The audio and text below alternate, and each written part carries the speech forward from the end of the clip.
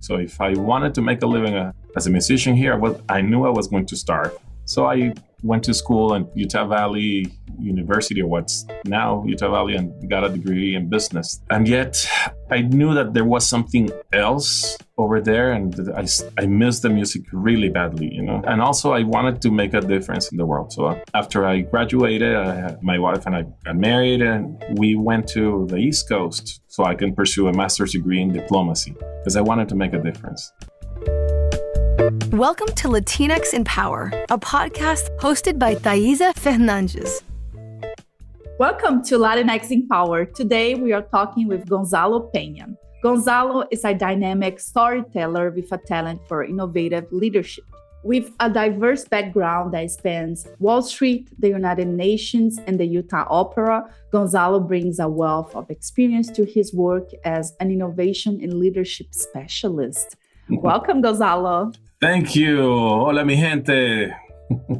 Amazing. I'm very excited with this episode. In this episode, we explore Gonzalo's strategies for driving growth and achieving goals through strategic storytelling and innovative leadership. Whether you are a seasoned professional just starting your career and journey, so I think you're going to learn a lot. I'm going to learn a lot for sure. Same here. What does it mean to be a Latino for you, Gonzalo? It means magical roots and roots of love that reside not only in Latin America, but also Europe and Africa. And it's a collection of stories that really define me, have defined my family, and that I can communicate with other people. And one of the things that I love about our culture is that even if someone, say, was born in China and all of a sudden starts hanging out with people, with Latinos, say, oh, do you want to join us? Fine, join us, And as long as you're, really part of the group and you're not just taken away, bienvenido, bienvenido. I love that about us, The whole cliche about mi casa y su casa is something that we should not forget as a culture. We need to have that thing defining us still, that we welcome people. Yeah. Oh my God. Yeah, totally. We take this mi casa, su casa very seriously. And I love that. I love that. And I love what you said about a collection of stories. Yeah, I can definitely relate to that. That's beautiful. Yeah. Thank you for sharing. How has your background and life experience shaped your approach to leadership and innovation? So I have a very eclectic background. In Venezuela, I studied 12 years of musical theory. My dad was a musician. I lost him last year, but he started singing for a living when he was 12 years old. So I thought I was going to be just like my daddy. When I got my student visa to come to the U.S., I told him, Dad, I can fulfill my dream and study music and be like you professionally. Back then, there wasn't a professional degree of music in Venezuela. So, and my dad looked at me and said, you get your degree in business and then do whatever you want.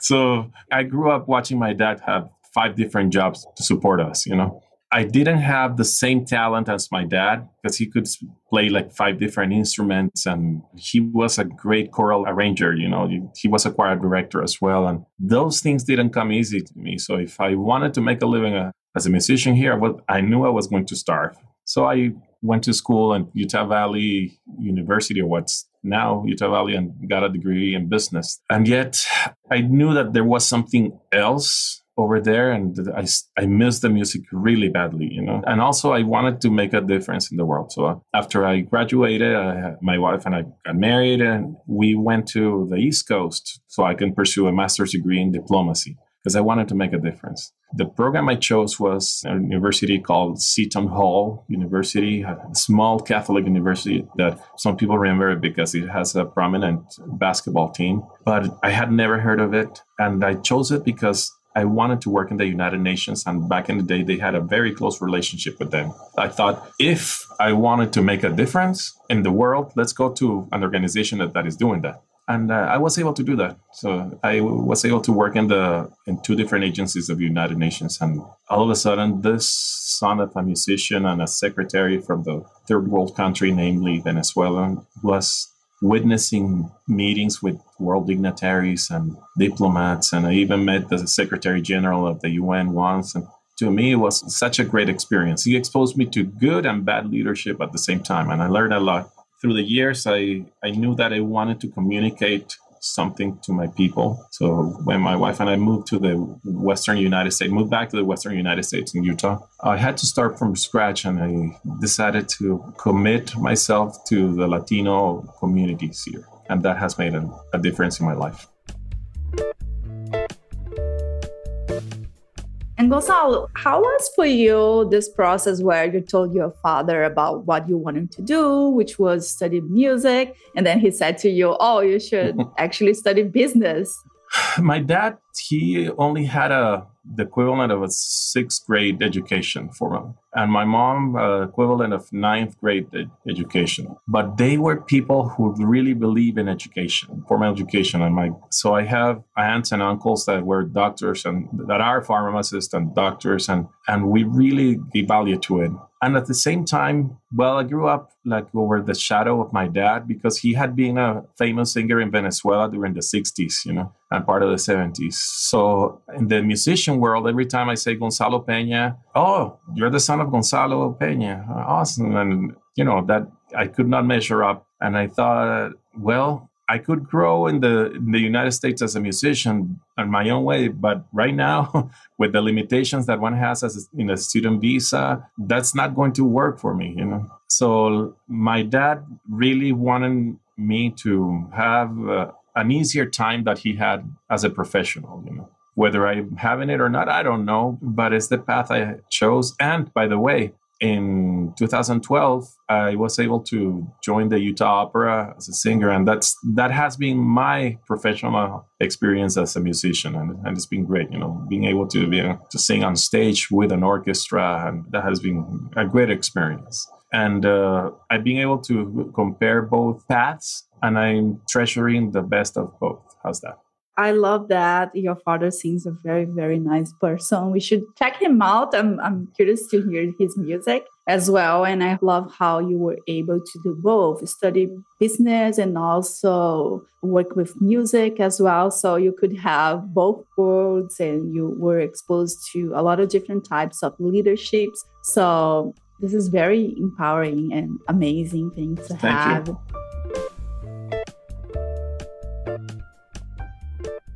And how do you see technology shaping the future of innovation in leadership?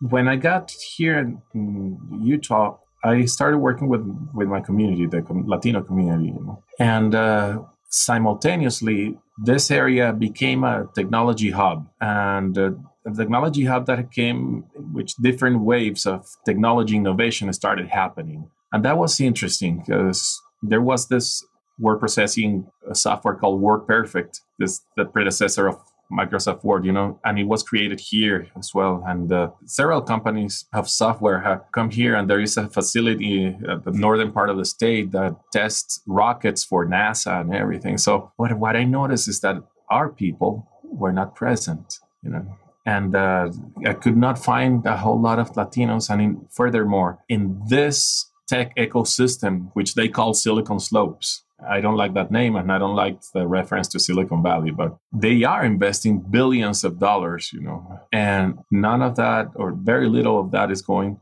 to the Latino community.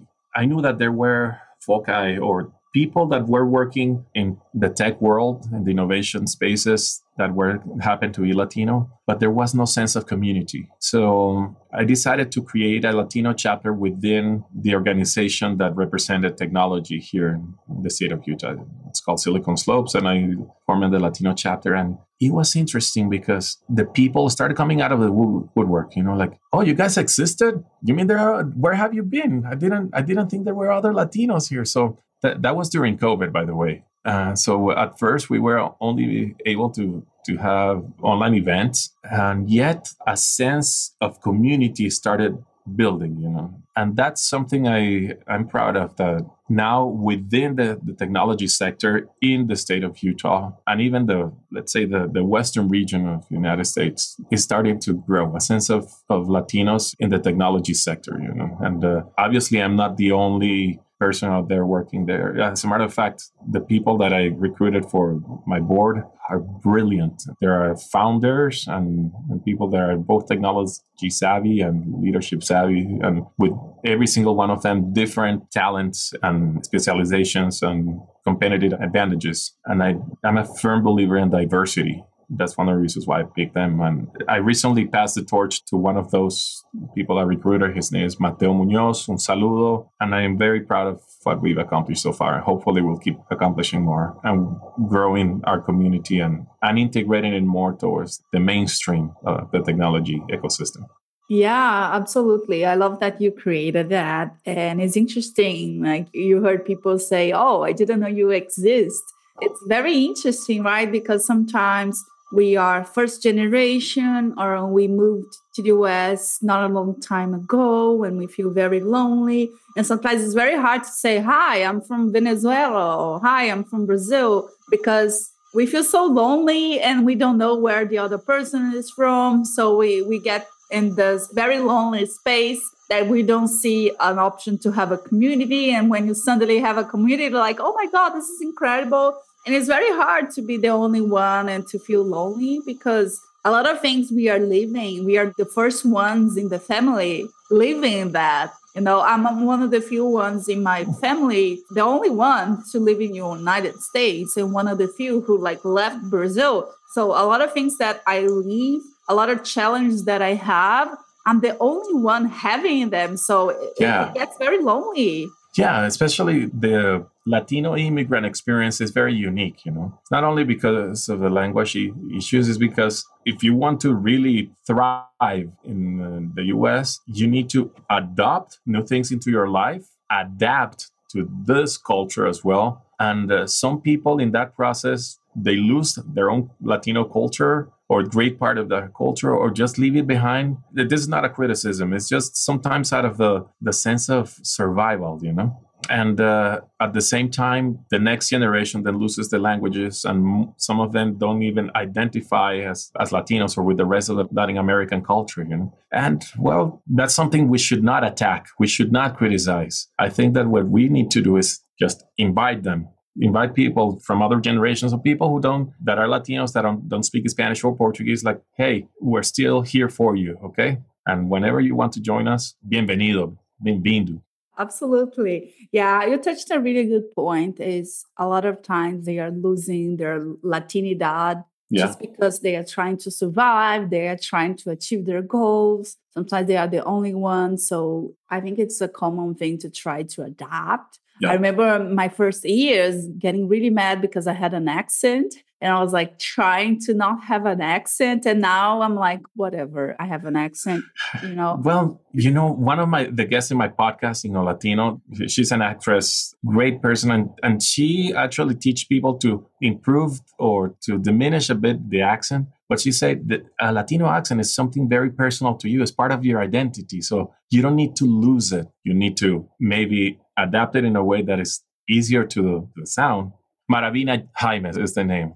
She has been in great projects with Netflix, Disney, a great actress and voice actress as well. And that's something I learned, you know, that your voice is an asset that is so important or as part of your identity. You can adapt it however you want, but you don't need to feel like your voice is any less because you have an accent. I accepted it. I'm grateful for the accent I have. Sometimes in some professional spaces, I'm going to imitate certain accents, you know, to sound whatever notion of professional that culture might be, you know. But it's something I stopped caring about or worrying about because it's part of me and it tells where I'm coming from as well. Yeah, absolutely. And it's very important the work that you do because other folks who just moved or are feeling insecure, they can feel empowered and inspired by you. So I think this is very, very important as well. And over time, they can feel better about being themselves. So maybe like adapting in a way that they can show their Latinidad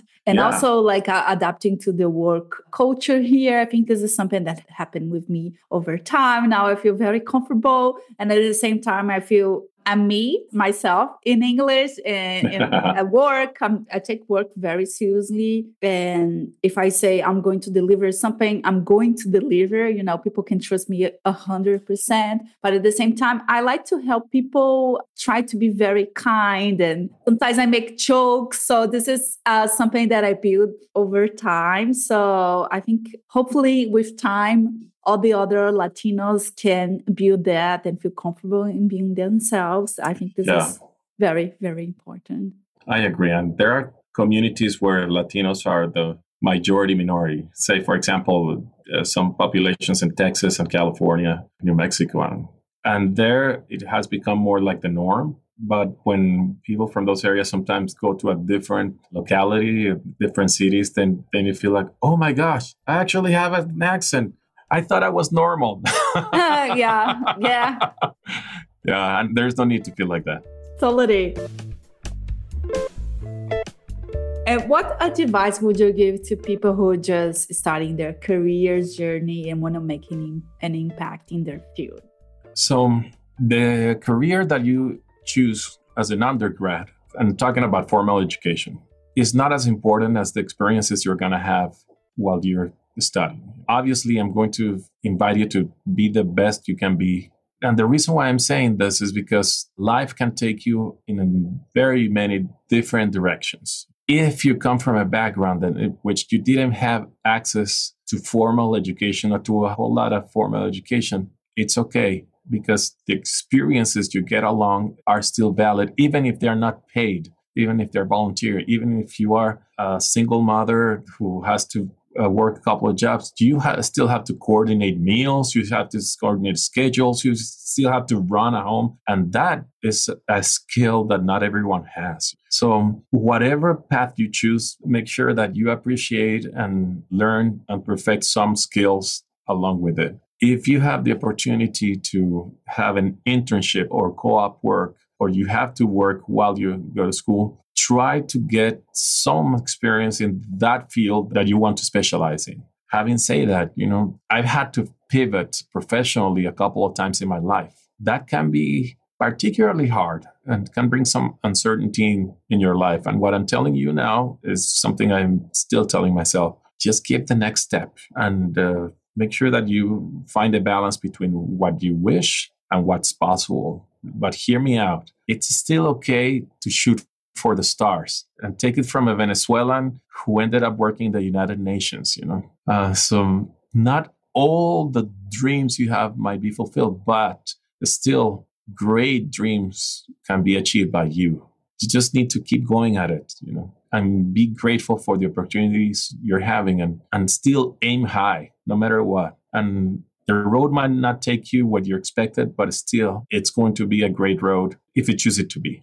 Incredible. Thank you. You're very proud and inspired by hearing you. And I love what you said about a balance between what you wish and what is possible. And I get that, especially I feel when you're younger, we might get frustrated about a lot of wishes and the possibilities, right? But we have a lot of time and things can change a lot over a short period of time. And I think something that I'm seeing in this podcast, like hearing so many stories that sometimes I think, oh, this person planned their entire life, everything happened. And I was like, no, they are like trying to figure out pivoting and finding new stuff. And now everything makes sense. But like 10 years ago, it didn't make sense, But when we see it, the reality now, we're like, oh my God, they planned it. Like, no, and that's okay as well. Because I don't know, thinking about myself and what I planned to do when I was in college and what I do right now is like, oh my God, that's so different. But at the same time, we didn't have a school to do what I do right now, which is program management. There is no formal education about it. No, it's experience pretty much, isn't it? Yeah. There are things, in fact, that I never learned in formal education. And there are some skills, especially regarding creativity and innovation. Many educational systems do not teach children, do not teach us to be creative or how to be creative or innovative. You're supposed to follow a regiment.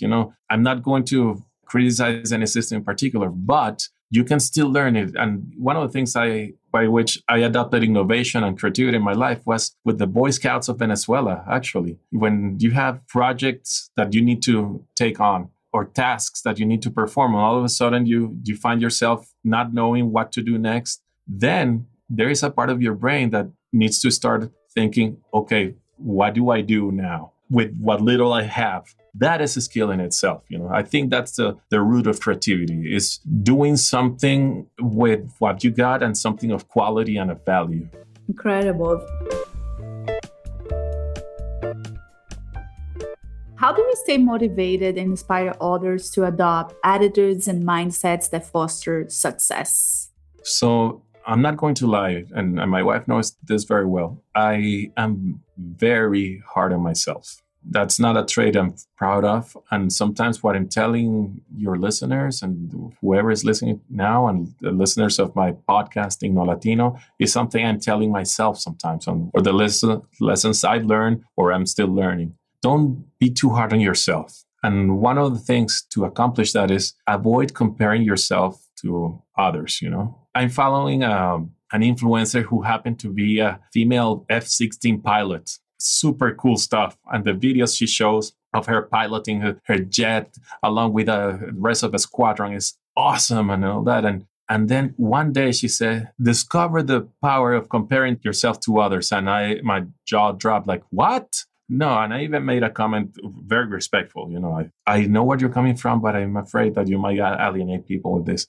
And I'm here to tell you that is not necessary. You can have a point of reference, where you want to get and how you want to be. But if you keep comparing yourself to others, that is only going to bring you frustration, because there's always going to be someone who's better than you at something, a skill and a career, a contest, a competition, something. So have your goals, set them, work really hard for them.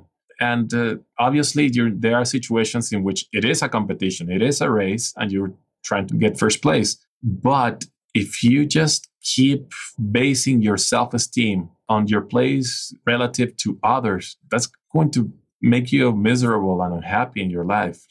Give yourself credit from what you have accomplished. On the way, help others get to the same level or even better.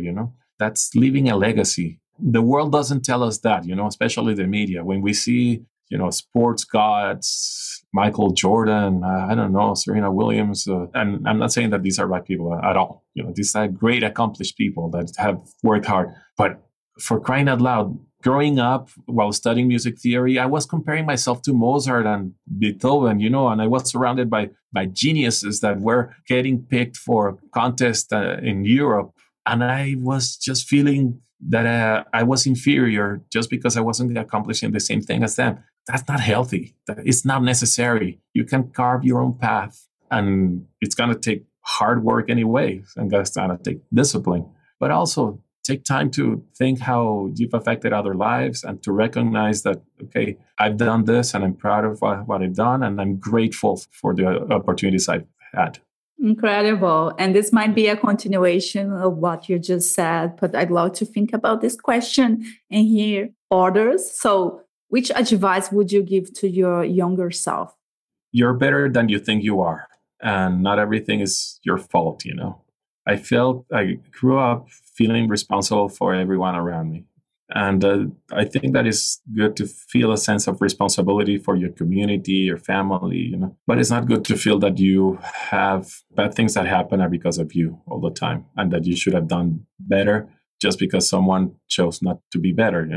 And I've had to carry that and learn that through years. Even right now with this community that I'm trying to move forward, or my podcast, for instance, better than me, how hard it can be to have a good following or people listening. And it's okay. Do your best and be grateful that you're able to do your best. Love it.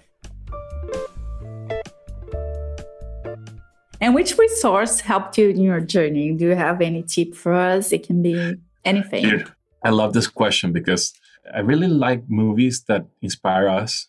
So, for example, in 2016, there was a film that came out here in the US. It was called Spare Parts. that film in itself was the one who motivated me to pursue a path of integrating Latinos in the technology ecosystem. And it's the story about 4 Latino high school students in Arizona. A couple of them are actually undocumented. They are part of the robotics team at their high school, and in a very rough neighborhood, very poor resources. And they decide to compete in this competition about aquatic robotics, And this is Arizona. It's not like they have the sea right there. So they create a robot and go against these top universities, including MIT, Massachusetts Institute of Technology. And they end up winning, beating those guys, titans of technology. And these are Latino high school students, competing against college students from top colleges in the United States. And to me, it's like, dang, they don't know it, but they have inspired so many people, because sometimes we don't see as Latinos that any evidence that we can make it big.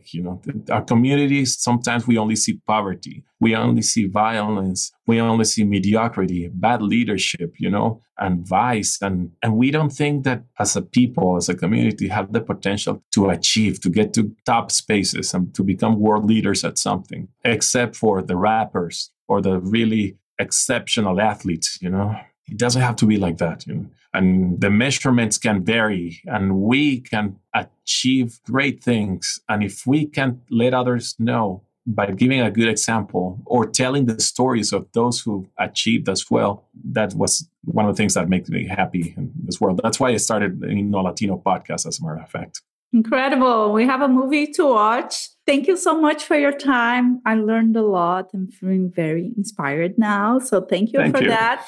I would leave the last minutes for you to share where people can find you. And we are going to link to the description of this episode, everything you said as well. Thank you. I appreciate it. So I operate mainly on LinkedIn or LinkedIn.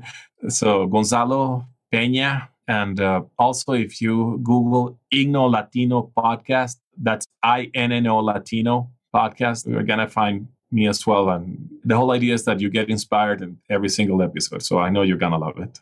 Amazing. I love your podcast. Thank you so much for sharing. And feel free to share your thoughts with Gonzalo. So he speaks English, Portuguese, and Spanish, whatever language you prefer. So we were talking in Portuguese before we started to record this episode. So that's incredible. Thank you so much, Gonzalo. Thank you, Thaisa. It's such a great pleasure. And please know that I would love to come back to your podcast and future endeavors, creative endeavors that you engage into.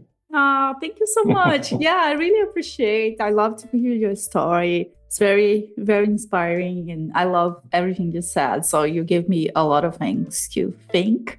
And I'm just starting my morning, so it's amazing to feel inspired.